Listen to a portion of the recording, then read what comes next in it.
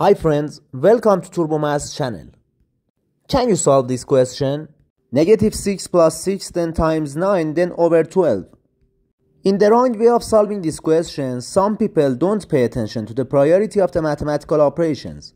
They start from the left and simplify the numerator. Negative 6 plus 6 equals 0 and 0 times 9 then divided by 12 equals 0. But this answer is wrong. Let's solve it step by step together. To solve this question, we need to follow a rule which is PEMDAS. PEMDAS shows the priority of the mathematical operations. In this rule, P stands for parentheses, E stands for exponents, M stands for multiplication, D stands for division, A stands for addition, and S stands for subtraction. Remember that the multiplication and division have the same level of priority. Also, addition and subtraction have the same priority. When we have both in an expression, we start from the left and simplify the question. In this question, first we simplify the numerator. Negative 6 plus 6 then times 9. In the numerator, we have addition and multiplication.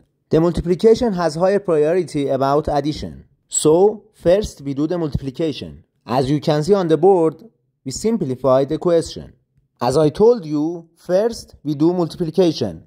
6 times 9 equals 54. Now we have negative 6 plus 54 then divided by 12.